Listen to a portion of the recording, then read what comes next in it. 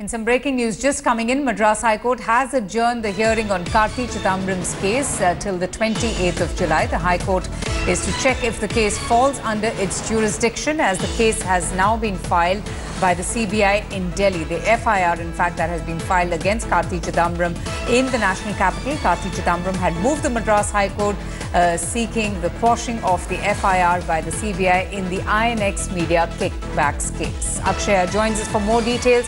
Akshaya, just fill us in with more information on just what will the Madras High Court first check before they resume hearing this case. Avantika, Karti Chidambaram had filed a case saying that he should not be made part of this case that CBI has filed. And what the Madras High Court has done is they've adjourned the case till July 28, which gives Karti Chidambaram a window period till 28 to not appear before the CBI for the investigations in the INX media case. It is alleged that Karti Chidambaram was helping the then owners of INX media, which is Peter Mukherjee and Indrani Mukherjee, in getting funds from foreign investments to a tune of rupees 300 crores, while the company had rights only for 4 crores odd. So it seemed that this was done at the time when P. Chidambaram, who's Karti Chidambaram's father, was in the helm of affairs as a finance minister, and it said that it's through his influence the entire funding happened.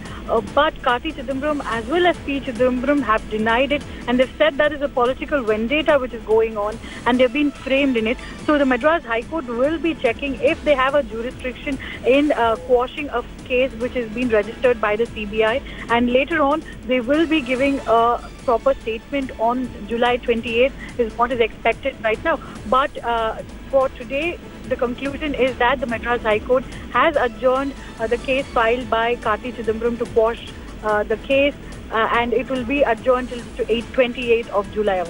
So till then, till this matter remains adjourned till the 28th of July, does that mean that, if there is another summon, because the CBI had, asked him to join the probe and had summoned him in connection with the case of alleged misuse of foreign investment, till then, can the CBI question Karti Chidambaram?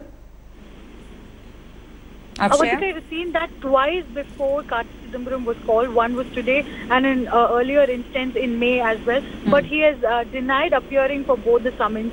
And after that, he's filed an appeal in the Madras High Court asking for a quasher. So till 28th, it's a window period for Karti Chidambaram to not appear before the CBI. Even if there's a summons, even if he doesn't appear, it's still okay for him. So it's very unlikely that Karti Chidambaram will go and present himself if another summons is given by the CBI. All right. Akshaya, thanks so much for joining us.